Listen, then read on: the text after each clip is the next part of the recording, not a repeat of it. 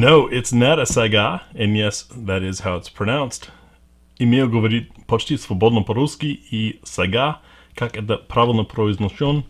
So yeah, I speak Russian, and saga is how it's probably pronounced.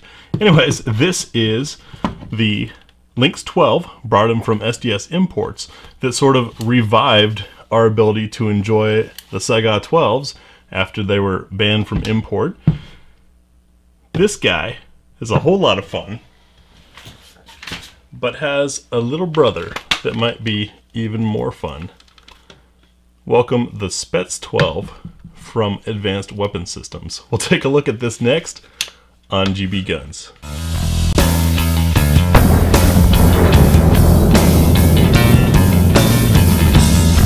So, with guns like the TAC-14 out there, it was only a matter of time before someone turned the AK platform into a firearm. First, of course, we'll show clear.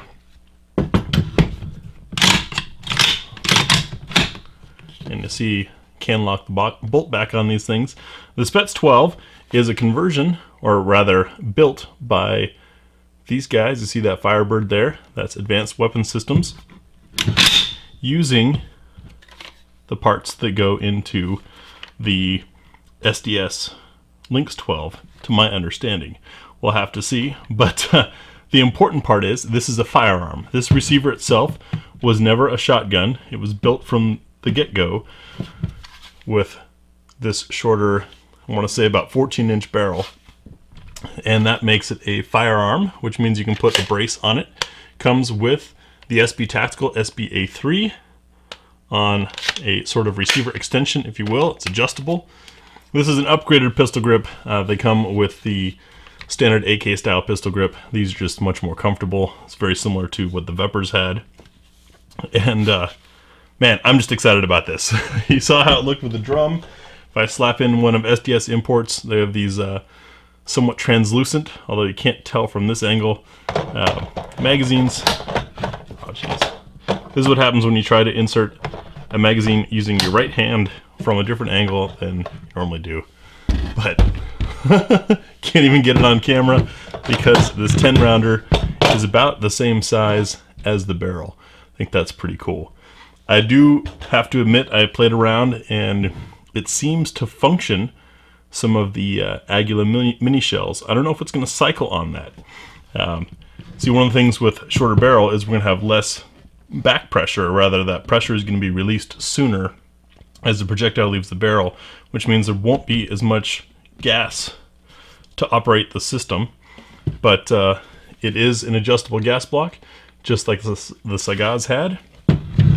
We've got a safety with that nice extended lever, so you can just reach up, get your finger, and you can see it slaps easily up and down.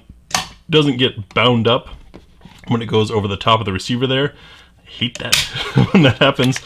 These receivers are also the 1.5mm thickness, I believe. Trigger is really nice on it. Let me turn this guy around so I can get my hand in there, trigger hand in there.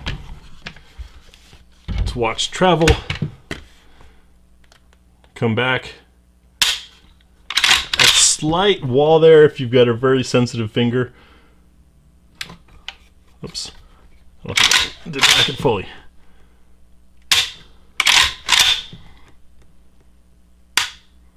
Very definitive reset. Boom, breaks again. Very handy portable size for a truck gun or home defense, potentially. Well, when we get this out, we're going to take it out and do some patterns with it.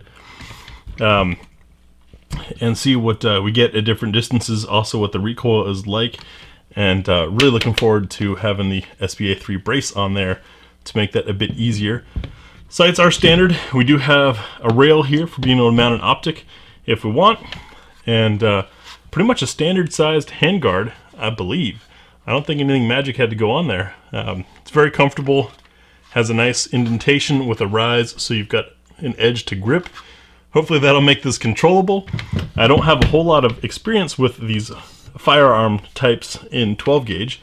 I did fire the TAC-14 and found that without a laser it can be really difficult to keep on target through multiple shots. To break it down, it breaks down like an AK. We do have the retained style spring back here. There's a button on top that has to be pushed down while you push in. And sometimes that goes easily, sometimes it doesn't. Usually if I have the camera rolling, it doesn't want to go easily. So you guys can laugh as you want. Flip around and try my other hands.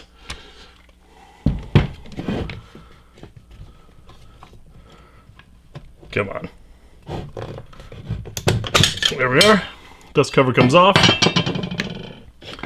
We can pull out our recoil spring. You can see the rod is shortened, and we do have a rubber buffer there that helps with recoil. It also helps keep the rear trunnion alive by reducing the impact when the bolt slams onto it.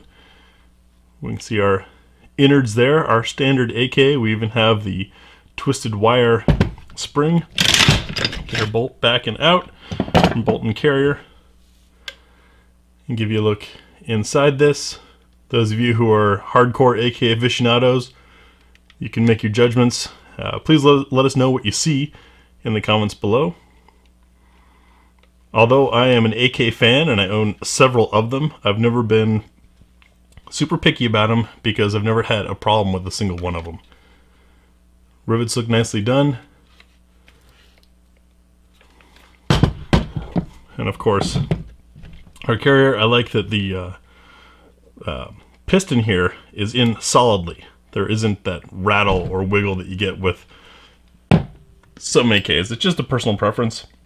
You can see this gun's been shot. It's not brand new. In fact, it's not even mine. It's on loan to be able to try out, because when I saw these were coming out, I had to get my hands on one, and proceeded to, of course, harass the snot out of the owner until I got my hands on it. Come on. Tough to get this back on the rails in camera frame. There we are. Just a second. Magic of film. Yeah, if any of you ever want to take a laugh at some of those challenges, try putting a camera in front of you and looking through the camera instead of at the actual object while you do all this, because that's how I film this. And it most certainly makes for some challenges. Mostly because you don't have the same spatial awareness that you would have if you were holding the thing in your lap or on a table or whatnot. But this is the Spets-12. I'm happy to be able to show it off. I'm heading out to the Iraq Vet YouTube shoot and another event prior to that for the magazines that I write for. So unfortunately, it might be a while before I get to shoot this thing. Hopefully, we'll get that out in a couple weeks. I appreciate you guys watching, and we'll see you soon.